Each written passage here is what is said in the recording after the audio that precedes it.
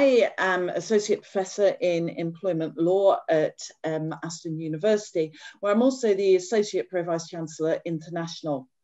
My background is in HR. So I started off my career a long time ago now in Jaguar Land Rover, actually, moved to Avery that make weighing machines over in Smethwick.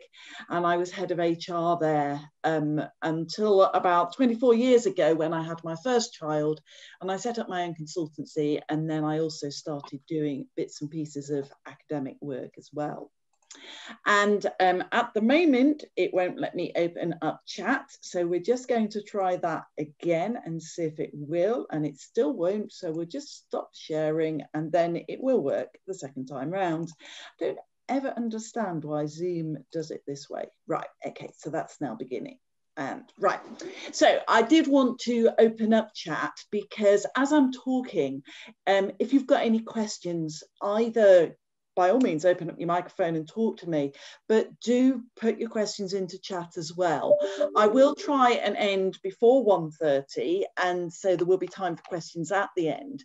But if there's a question that occurs to you as we go, then let's just address it. So I have now got chat visible on my screen so we can do that. And what we're going to talk about today is underperforming employees. But take everything from an employment law perspective.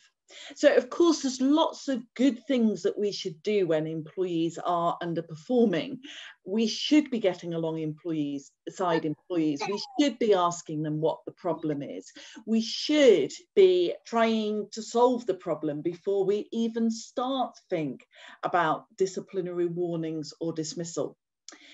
But I'm not here today to talk about the soft things. I'm here today to talk about the law. And not only is the law the most fascinating bit of it anyway, but also when you're dealing with employees and you're starting to get into that area where potentially there could be a bit of conflict, it's really important to know the law, because doing something wrong at the very start of the process could mean that if you then embark on a formal process, when you get to the end of it, you've actually done something unfair, because when we unpick it, something was wrong at the start. And so what I'm going to do is I am going to talk about dismissal, and I am going to talk about disciplinary warnings. And we have to get it right at the beginning, so we've got it right at the end. So let's start at the end and let's talk about dismissal, because when we are thinking of an employee who is underperforming and we're thinking, yeah, okay, we might want to be embarking on a disciplinary warning, what we should be thinking of is, where might this end? And if it's going to end in a dismissal, then we need a fair reason and a fair procedure, and the dismissal must be within the range of reasonable responses. Now, let's just go to that last point, the range of reasonable responses, because I'm sure that if we started to share our stories of underperforming employees, I'm sure that we could all think of an example of someone who has got away with it for years. Somebody who everybody knows underperforms, and you would never ask them to interact with a customer, or you'd never ask them to lead a project, or you'd never give them anything with a tight deadline. And somehow we would all go, yeah, we know that sort of person. And yet quite often nothing's done about it. So how can it be fair that in some organisations there is no tolerance whatsoever of that sort of underperformance, and in other organisations they seem to be quite littered with these sorts of employees? Well, if we ever end up in a situation of dismissal and it all goes a bit sour and we end up with an unfair dismissal claim, it's going to go to the Employment Tribunal. And what the Employment Tribunal is going to say is, is the way that the employer has responded within a range of reasonable responses. And it might be we have exactly the same employee in front of us, and one of you says, oh, come on, they just need a bit of encouragement, and the other says, sack them. And it doesn't necessarily mean that one is wrong. And this is really important, that when we're thinking about how we deal with employees, we've got to be reasonable.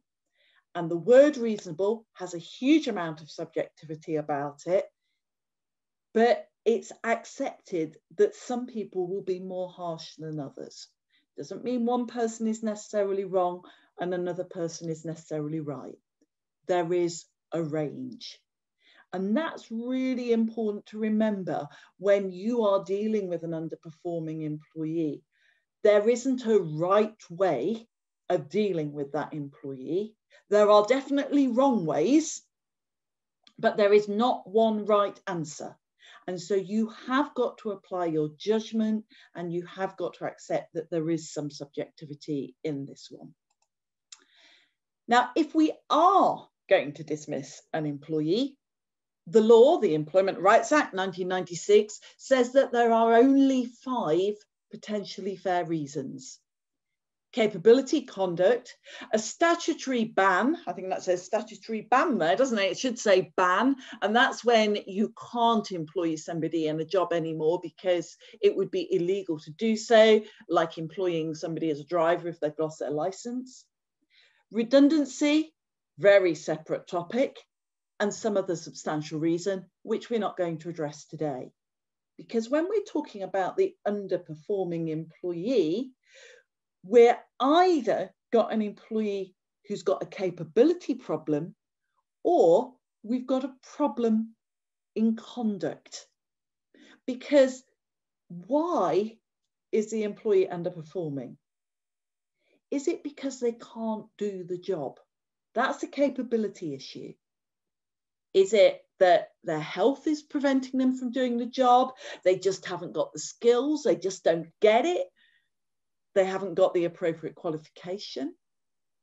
Or is it that the employee is totally capable of doing a really good job, but they won't do it? And that's a conduct issue. And so before we embark on applying the law, we need to step back and make that judgment.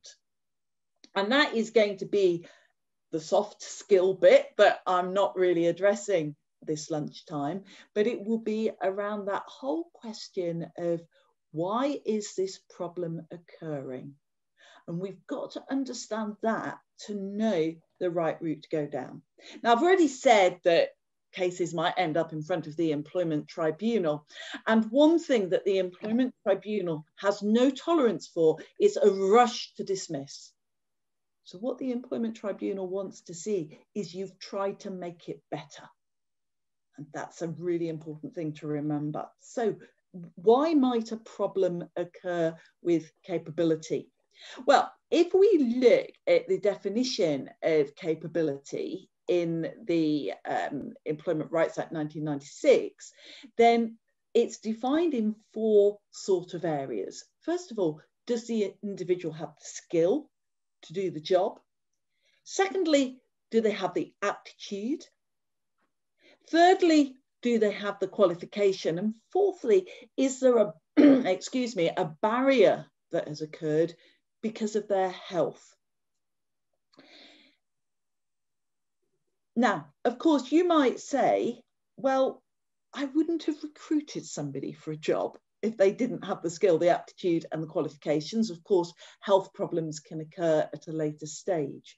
Yes, sure, but a job might have changed. And I think this is one of the things that we're definitely seeing during COVID. Loads of us at the moment are working from home. In fact, I would guess that most of us are probably sat at our homes at the moment. That has inevitably created some change in jobs. Some organisations have grown exponentially, some organisations have really declined. And as a result of this, individual jobs have changed. And it might be that you're now asking your employees to do things that are new to them and they can't do it. And that might be that they don't have the skill. It might be that they just don't have the aptitude. So you may be saying that everything's got to be online now and employees just do not have the aptitude to use computers, the internet, and all those good things. So it can be that as jobs evolve, capability problems occur. It also could be that you've promoted an employee into a job that, on reflection, you should never have promoted them into. As employers, we have responsibility not to put employees into situations where they're going to fail. So if the problem has occurred because we've promoted someone out of their comfort zone, or we've made a recruitment error, in effect, as an employer, we've got to start off with the attitude of we've got to solve it. If it can't be solved, okay, then we're into stage 2. But stage 1 is, how are you going to solve it? Now, you may say qualifications. Well, I definitely wouldn't have recruited somebody if they didn't have the qualification to do the job. Yeah, sure. But there are jobs where you have to redo your qualifications. So if you take pilots, and I'm going to talk about various cases today, and one of the first ones I'm going to talk about is indeed about a pilot. If you take pilots, they have to go back into the simulator and land a plane and take off in the simulator. I think it's about every 6 months. And if they crash the plane, and of course it's on a simulator, so it is not real, but if they crash the plane or they don't take off properly, then they have to do additional training before they can fly a real plane again. They can lose their qualifications. And there's lots of jobs where there is a requirement for CPD, or there is a requirement to actually go and redo qualifications at certain times. So we might have recruited employees that have got the qualifications, they might lose them. And health, we're going to pick up in a bit, because that brings a whole new load of problems. So we'll just hold the area of health in the air and come back to it in a bit. Now, conduct. This is when the employee won't do what you're asking them to do. But the question then is, why? There are some people in life that are just downright difficult, and we all know them. And sometimes there are employees that just dig their heels in and don't want to do what they're being told to do. But most people want to go to work and do a good day's work. They might not want to do as good a day's work as you would like, but they're not out and out to be difficult. And so if an employee is digging their heels in and saying, no, I'm not going to do that, or you think they're deliberately underperforming, what is the underlying reason? And this is the time to get the employee in for a meeting and to just say, come on, tell me what's going on. And it might be that there's something going on in their personal life that is causing them a huge amount of difficulty. It might be that they're being bullied at work and they didn't know what to do about it. But before we start getting into any formal procedure, it's just that, come on, tell me. And if the employee says, no, everything's fine, I've got nothing to tell you, then it's about being honest and saying, well, I'm not satisfied with your performance. And if you're telling me there's no reason for the underperformance, then I'm sorry, but we're going to be talking disciplinary warnings before long. And it's putting the employee on notice that this is going to be happening. So let's start looking at some cases, some real things that have come to the courts. And the first one that I wanted to talk to you about was Taylor versus Alidare Limited, 1978. Now, some of the cases that we do look at are quite dated, but that's because they've set out a key principle that the courts still refer back to today. So just because it's quite an old case now doesn't mean it's not relevant. It is still hugely relevant. Taylor was a pilot. He landed a plane and he crashed it. He caused pretty extensive damage to the plane. Thankfully, although the plane was damaged, no humans on the plane were damaged. Well, not significantly. He was dismissed for poor performance. And he said, that's not fair, because it's the first time I've made this sort of mistake, and I've never had a disciplinary warning. You've never said to me, you're not satisfied with my performance. I've made one mistake, one example of poor capability, and you've gone and dismissed me. Unfair. But the court said no, that was a... Typically, we don't dismiss employees the first time they do something wrong, but employers are required and entitled to have regard to the severity of the impact of the mistake. This was hundreds of thousands of pounds worth of damage that the employee had done. Now, in some ways, you can sort of feel a little bit sorry for Taylor. Well, I can. I don't know whether you can, but I can. I work at a university. If I make a mistake, and every so often I do make mistakes, of course I do, I'm human. If I make a mistake, it's not going to cost hundreds of thousands of pounds worth of damage. I can't think of anything I could do that could achieve that. And it's not going to, well, it's very unlikely to cause any harm to anyone. You know, let's just think of doctors. They can make a mistake and that can result in somebody dying. And some of us are in jobs where the consequences of our mistakes are just never as serious as other professions that we could think about. But that doesn't mean that it can't be fair to dismiss somebody that makes a serious mistake. We choose what careers we go into, we choose the jobs that we do, and therefore we have to take the consequences for the severity of what we might do that is wrong.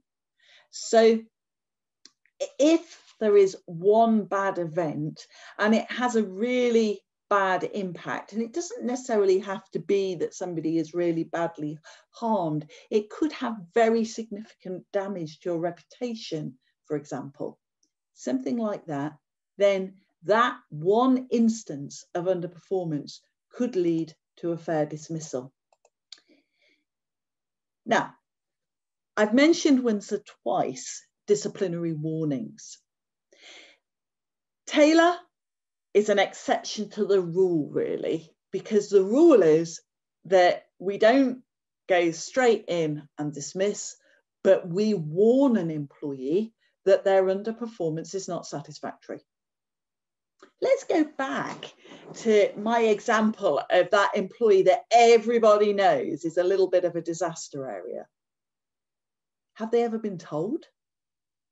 And it would be very interesting if we did share our anecdotes of people we know who constantly underperform. And I assure you, I am not going to ask you to be naming any employees like that. But if we did share those anecdotes, what would be really interesting is to go to those individuals and say, did you know your employer thinks you're an underperformer?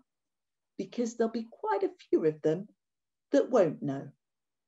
So our responsibility is to say to an employee, your performance is not good enough.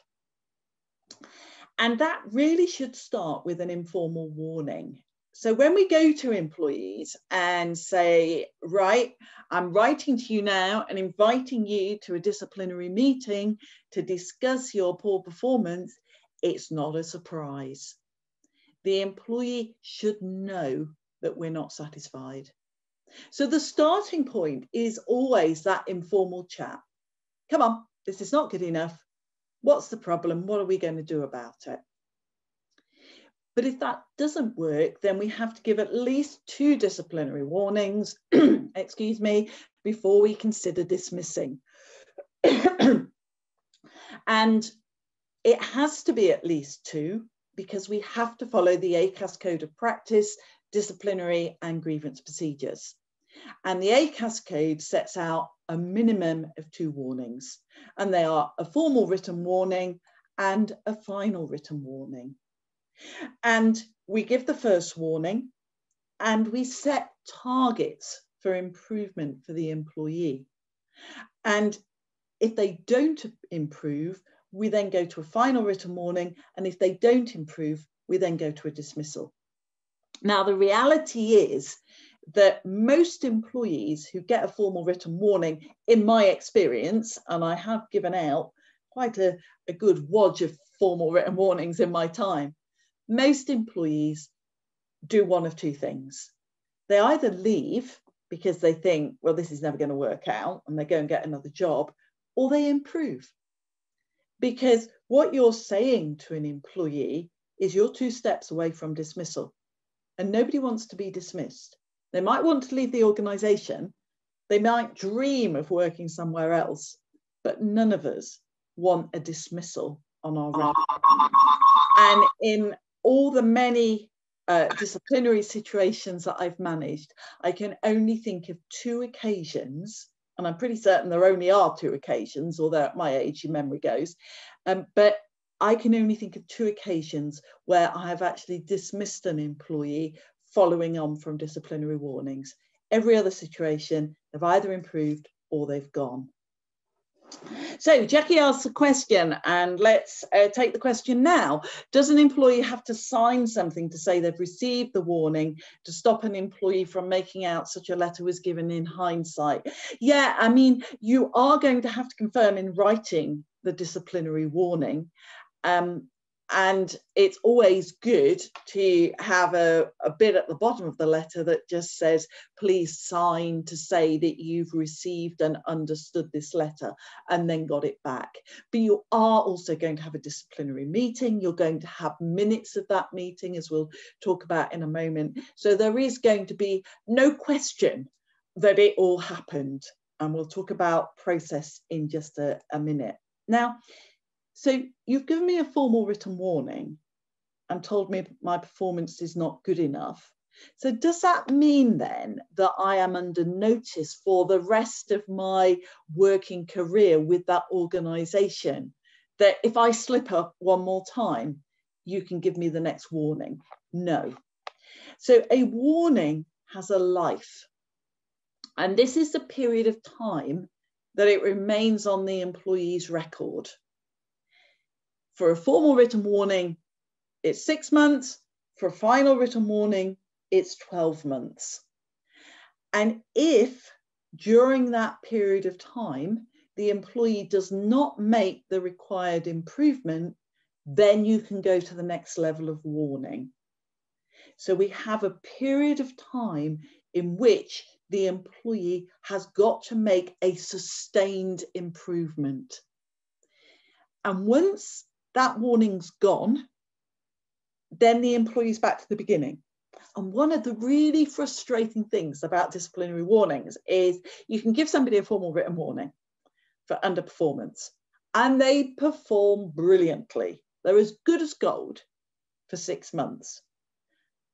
The formal written warning comes to an end, 6 months and a day, and we're right back to the beginning. And all those poor habits, that poor performance is happening all over again. You give another formal written warning. 6 months, they're as good as gold. 6 months and a day, we're back to the beginning. What can you do in those situations? Well, what you can do is you can say to an employee, right, last time, 6 months and a day, we were back to the beginning. So yeah, I'm going to have to start again at the beginning of the procedure, at the formal written, but I'm putting you on notice that if your performance dramatically declines immediately following the expiration of the warning, then I am going to go straight to a final written warning. And as long as you've told the employee that's what you're going to do, then yes, you can do it. So it's your responsibility to train your employees. And if the employee is underperforming because you haven't trained them, and then you go down the route of giving them a disciplinary warning, it will be an unfair dismissal if you get to the end of the process. And this was set out in the case of Steel Print Limited versus Haynes, 1995. In this case, the employee was actually recruited as an order clerk and spent most of her working time proofreading. She was then told that she was, her job was changing in effect, and it would involve a lot of touch typing, and she got to reach a certain speed. She couldn't do it. She could do the proofreading, she could do the ordering. She was not quick on the old touch typing. And so targets kept being set, she didn't meet them, and then eventually, after a series of warnings, she was dismissed. That was an unfair dismissal because the employer didn't give her enough training. Yeah, they gave her a bit of support at the start, but they didn't actually send her off to be trained in doing the skill that they wanted. So you cannot penalise an employee if they don't have the skill, if you've changed the job and you've not given the training. Now, this case would have had a different outcome if Haynes had been told, right, your job has changed, the job of proofreading isn't needed anymore, it's now touch typing, sending you off on a training course. That was quite an adequate training course and you haven't met the standard. I'll send you off for a little bit more training, and then she hadn't met the standard. Now that would have been different because the employer had done all it could do and the job had evolved and changed and new skills were needed. But you cannot rush to dismiss. And one of the things that I've definitely found in my HR career is you can have line managers that come in and say, right, so-and-so is underperforming, how quickly can I dismiss? Totally the wrong question. So-and-so's underperforming, how quickly can we get support to this employee so that they are performing? And we should never be thinking about how quickly we can get to the end of the process. We should be thinking how we can make the process work so that we don't have to get to the end of it. And employment tribunals will be very critical of employers that are just rushing to dismissing.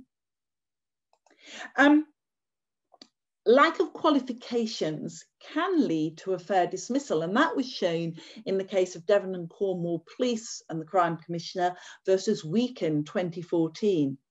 In this case, Weakin was a financial investigator employed by the police force, and he had a qualification that was given accreditation by the National Policing Improvement Agency. He was a pretty poor performer and his qualification was revoked because of the number of errors that he made. He was no longer qualified as a financial investigator because the regulatory body had said, your performance means we're not giving you that badge. And he was dismissed because he didn't have the qualification, and that was found to be a fair dismissal. So there is a point at which if an employee hasn't got the qualifications or they lose qualifications, you can say that's the end of it. Now, with a disciplinary warning, what we have to do is we have to write to the employee and set out the allegation, and we have to send them evidence of that allegation, whatever we're relying on. We then hold a disciplinary meeting. We then allow them to appeal. Now, if we're going to move from one level of warning to the next, what we're basically saying is you haven't improved. So the things that the employee does to get warning 1 have got to be pretty much the same as warning 2. So you can't give a formal written warning for poor attendance and then say, right, you're now underperforming, so we'll give you a final written warning, because those two things are not the same. So there's got to be a link. You've not improved, we're going to the next level. But don't box yourself into a corner so that you've worded a warning so narrowly and so specifically that you can't move to the next level when the employee continues to underperform. Let me explain that by telling you about the case of Jax versus BMI Baby 2011. In this case, Jax worked as cabin crew for the airline, and she made some errors. She gave the wrong meals to passengers when they'd requested specific meals for dietary or religious reasons. And of course, that potentially can be fatal if it's an allergy. Thankfully, it wasn't. And also, do you remember those days that we could go on aeroplanes? But do you remember how when you're taxiing out to the runway, the cabin crew, somebody from the cabin crew will say, welcome to this flight to Paris. And you're sitting back thinking, I'll soon be in Paris. She got the destination wrong a number of times. And so you're sitting back thinking, oh, I'm off to Paris. And the voice comes over, welcome to this flight to Rome. Rome? What am I going to Rome for? And so she was given a disciplinary warning for behaviour that could upset or endanger customers. And then, you know how when the plane's taken off, everybody's got the seatbelts fastened and the sign's still up. And then there's a sort of bing, and the cabin crew start getting up and walking around the cabin before the seatbelt sign is off. What happens is that the pilot communicates to the cabin crew, the cabin crew at the front of the plane, using the internal phone system to say it's safe for the cabin crew to get up. And then they inform the cabin crew that sat elsewhere in the aircraft by just doing some bings. And there's a certain number of bings that they do. And I'm not going to tell you how many it is in case I get it wrong, because there is another number of bings that means we're in an emergency. And I don't want to tell you the wrong number of bings or you'll be frightened every time you fly from now. Anyway, Jax over-binged. And so the cabin crew at the back of the plane took that as the emergency signal, because that's what it was. And they start rushing down the aisle going, brace, brace, and everybody's bracing. There's huge panic and people are screaming. And Jax is given a final written warning for behaviour that could upset or endanger customers. And then one day she gets to work and she hasn't got her identity card. So she can't work because she can't go airside. And who's got the card? Because we don't want the wrong people going airside at airports. This time she's dismissed for behaviour that could upset or endanger customers. And she says, no, that's not fair, because I did 3 different things wrong. Got the meals and the destination wrong. I over-binged and I lost my card. She actually found it in her drive. It had fallen out of her bag. But that was found to be a fair dismissal, because all of the things she'd done had endangered or upset customers, or had had the potential to do so. So don't word your warnings so narrowly that you can't go to the next level, but at the same time, don't be ridiculously broad either. Now, I said that a warning has a life, and therefore, if we're on to 6 months and a day, the warning has expired. We've got to go back to the beginning. But the case of Airbus UK Limited versus Webb 2008 makes a very interesting point, but we do need to have a little bit of a health warning on this case. Webb had had a final written warning for insubordination and poor attitude. It had expired. And then he was caught during working hours watching television with a group of colleagues. The employer felt this is borderline gross misconduct. If it was gross misconduct, we could go straight to dismissal without warnings. But was it really bad enough to dismiss? The other colleagues had never had any trouble before, and they were all really sorry and remorseful as to what they'd done, they were all given final written warnings. And you can do that if your policy allows. If you're in one of those, should I dismiss, should I not, borderline situations, you can go straight to a final written warning if your policy says that's an option. Webb, however, had got history of poor attitude, and he was really quite rude to the managers who were investigating this, and he was dismissed. And he said, well, that's not fair, because I hadn't got any live warnings. And the court said, no, it is fair, because when we decide what sanction is appropriate, we can have regard to the employee's attitude and behaviour. Now, do be careful with this, because it's not saying, hey, just ignore the life of a warning. But it is saying, if you've got an employee who's just generally underperforming consistently, you could potentially dismiss, presuming, of course, that they've been told before that what they're doing is not acceptable. And when we go to dismissal, we don't have to go back over the earlier warnings and check them out again and potentially hear yet another appeal about them. And this was said in the case of Davis versus Sandwell Metropolitan Borough Council 2013. Davis was a physics teacher. She was given a written warning for inappropriate behaviour in the classroom. She was then given a final written warning for something very similar, and then she was dismissed again for something very similar. And she said, well, the dismissal is unfair because my final written warning was unfair. But I didn't appeal that because I was worried that if I appealed it, it would be increased. So I've been given a final written warning. If it's increased, that's dismissal. So it's better just to keep my head down and accept it. But what the Court of Appeal said was, first of all, there is no requirement to go back over warnings that have already been given and to check that they're fair. Check they're there for all means, but not that they're fair. And secondly, when you hear an appeal, you can't increase the sanction. So if somebody appeals against a warning, the potential outcomes are that it stays as it is, or it's removed, or it's reduced. Increasing a warning is never an option at an appeal stage. So Davis lost her claim.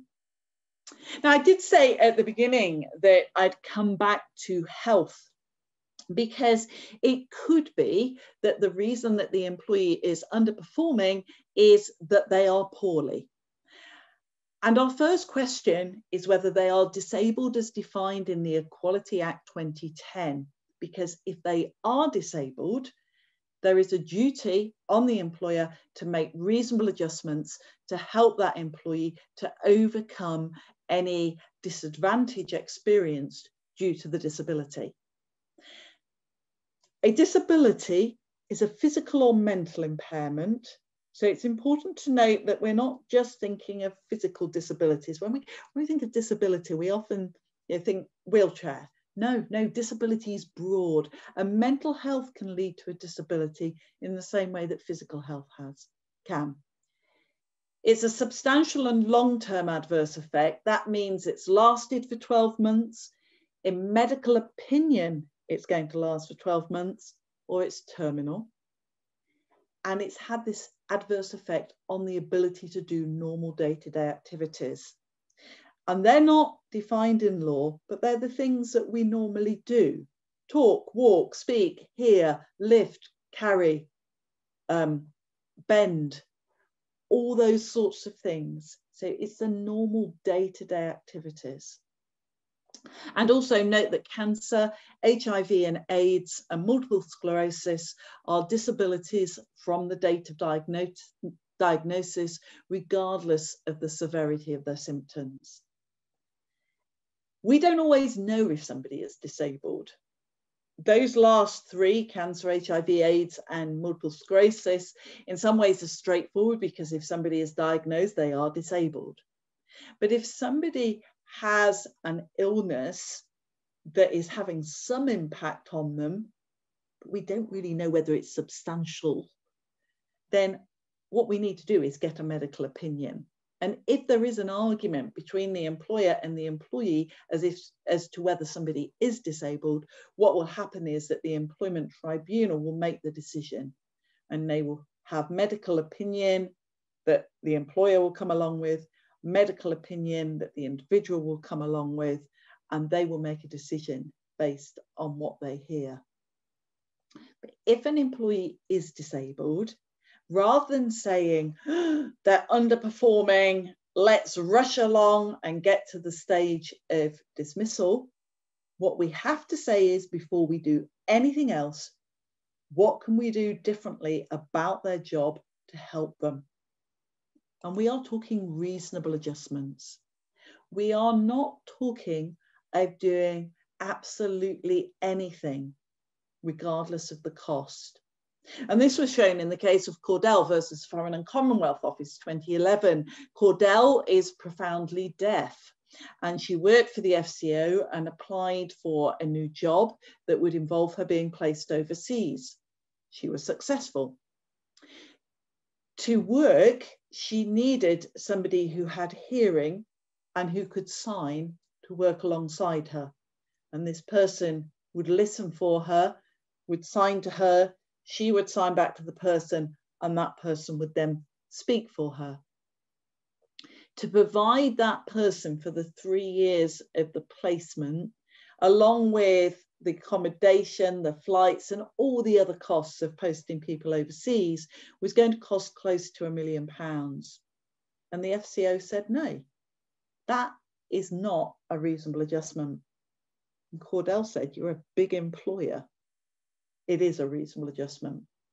But the court said, no, that was too big. So if an employee is disabled, we make reasonable adjustments. We don't have to do anything. We have regard to the size and resource of the business. So the expectation on a small business is smaller than an expectation on a large corporation.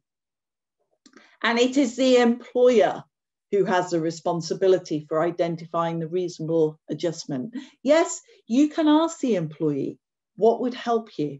But if the employee says, I don't know, it is the employer's duty to work it out.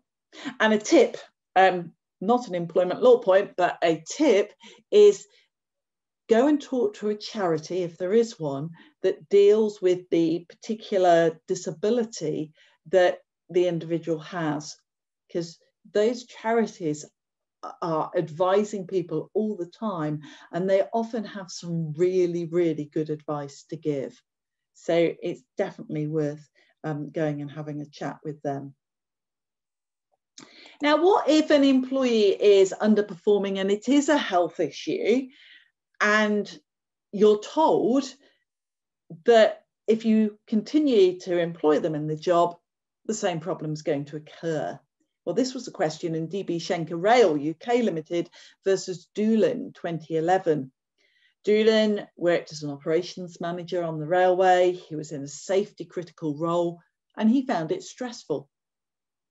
He was struggling with the job and eventually he went off sick. And whilst he was off sick, because he wasn't doing the job, he started to get better. And then he said he was ready to return. So the employer referred him to occupational health. He said, yeah, he's ready to come back. But if you give him back his old job, give it a few months, we'll be back to where we are. And so Schenker Rail said, right, okay, you can come back, but not to that job. And they offered him a number of roles at the same grade, same status, same salary, same terms and conditions, but different jobs. And he said, no, don't want them. I want my old job back. And they said, no, we can't do that because we're just going to be back at the beginning in a short period of time. He refused, and eventually he was dismissed. And that was found to be a fair dismissal. If an employee can't do a job, we have a duty to help them. if there's a good reason why they're never going to be able to do the job, we have a duty to think, is there anything else we can give them to do? But ultimately, we don't have to keep with an employee who won't accept our help. And then, how long do we wait for an employee to get better or to improve? In the case of BS versus Dundee City Council 2013, the employee had been off sick for a year, and the employer was starting to say, well, I think we need to call this to an end, and referred the employee to occupational health, who said, well, he will be well enough to come back to work, but maybe in a month, maybe in 3 months, maybe a different length of time. But we think eventually he will be okay to come back. And the council said, well, no, we can't wait forever, and we need certainty. And so they dismissed him. And that was found to be fair. If there is no end in sight, then yes, you can say enough is enough. They waited a year. That isn't necessarily the right length of time. It might be that it's a shorter period, particularly for smaller businesses where one person being off sick can be a significant percentage of the employees that are absent. So it's all about being reasonable. Now, I'm going to ask if there are any questions in our last few minutes together, but some key messages. You manage underperformance. It is a management issue that management have the authority and the power to address. And you can dismiss, but you shouldn't rush to dismiss. But if you are a manager of people, you know who your underperformers are, and you know who your good performers are. Deal with it. And there is no reason at all that you cannot deal with it. Use disciplinary warnings if it is needed. Hopefully, a friendly chat will steer the employee back on the right path. But if it doesn't, then show your intent. And disciplinary warnings can be quite motivating to the other employees as well. And that might seem a really odd thing to say, but if you're working really, really hard and you're doing a really good job and you see another employee paid the same as you, getting away with doing very little, that's demotivating. So actually, it can be motivating for the other employees if you do something about it. Don't forget about health, because there are employees who just go through a really bad patch, and it could be physical health, it could be mental health, it could be some really difficult personal circumstances that employees are dealing with. So, you know, let's be reasonable, but ultimately you don't have to accept poor performance. Now, I can see I've got a very long question here, and I've got to take my glasses off to see it. So you had 2 employees who didn't declare their long-term health issues. Chef suffered from epilepsy and his memory was deteriorating. One day he works brilliantly. The next day he appears intoxicated on drugs and performs really poorly. After 4 months, I'd had enough and asked why.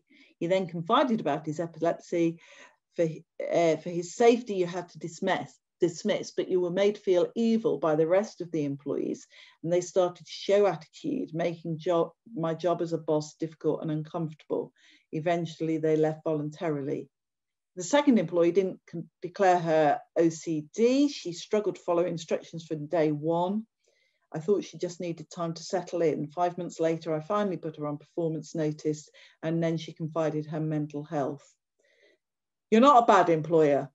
But you feel that you're not able to manage people, you lose confidence. Yeah, do you know, it is tricky because there are employees who are downright difficult, and there are employees who are really struggling with difficult circumstances as well. Be consistent, be fair, be reasonable, and communicate. So this is why I'm making this decision. You say it's a small business. So we're a small business.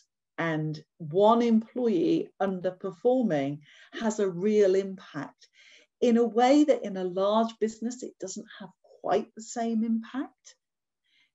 So as long as you are fair and reasonable and consistent, yeah, there will be rocky times. And when you give a disciplinary warning to somebody, others might think it's really unfair. You're managing it. You do not have to tolerate underperformance. And even with employees that are ill and maybe even have a disability, you've got to make reasonable adjustments, but you've also got a business to run. And so if there are no reasonable adjustments that can be made, sometimes you do have to take some tough decisions, but just be fair, reasonable, consistent. And eventually employees will come to respect that. Would the process be shorter if the employee was incapable as a result of qualifications? Potentially. It depends what the impact of not having those qualifications is. So for example, I say my background's in HR, so having membership, fellowship of the Chartered Institute of Personnel and Development is good for HR people, but you can operate as an HR person without membership of the CIPD. So to dismiss somebody because they didn't get CIPD membership is probably going to be difficult because it's not a requirement of the job. But if, for example, you're a doctor and you get struck off the medical register, then legally you cannot practice. And therefore, yes, it would be shorter, because what you'd be saying is, I can't employ you as a doctor. If I do so, I will be breaking the law. So it really does depend on the qualification and the impact of it. I want to ask all potential applications to declare health issues. Well, you can't ask somebody about health questions before you employ them unless having a particular health issue would simply mean they couldn't do the job. So for example, if you were a scaffolding company and you wanted to know that somebody could work at heights, then you can ask them that question. Also, you can ask if you are saying that you want an individual to have experience of a particular health problem to be able to do the job. So for example, if you've got somebody working as a counsellor and you say that you want them to have experience of mental health problems, that's an ACAS example. I'm not personally convinced by it. But you cannot just ask general health questions, because why are you asking? Because if they say, yes, I've got a disability, I don't want to employ you. You can't do that. That's disability discrimination. So you can only ask health questions if you've got a really good reason for asking them. And having had a bad experience in the past with somebody with a particular illness would not allow you to ask that question.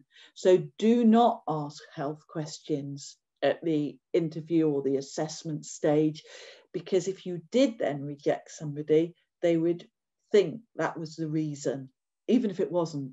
So no, you can't ask those questions.